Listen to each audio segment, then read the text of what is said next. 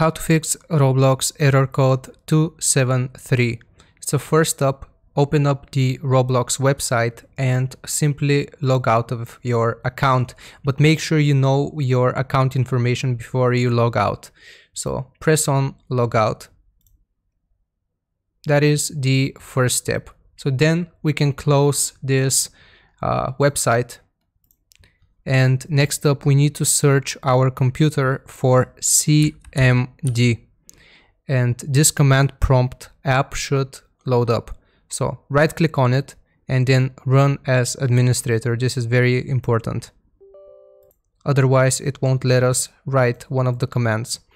So now that this has loaded up, we need to write 3 commands here. So the first command is ipconfig /flush DNS. Press enter. The second command is netsh winsock reset. And again, press enter.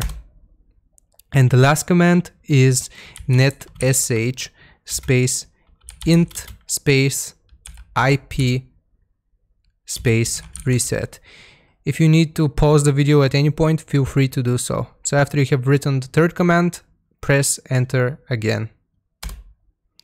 So after you have done this, all you need to do is exit out of this command prompt, restart your PC, and then simply load up your Roblox website, log in again, and you should be good to go. Let me know if this works for you. Leave a like and subscribe if it did, and I will see you next time. Goodbye.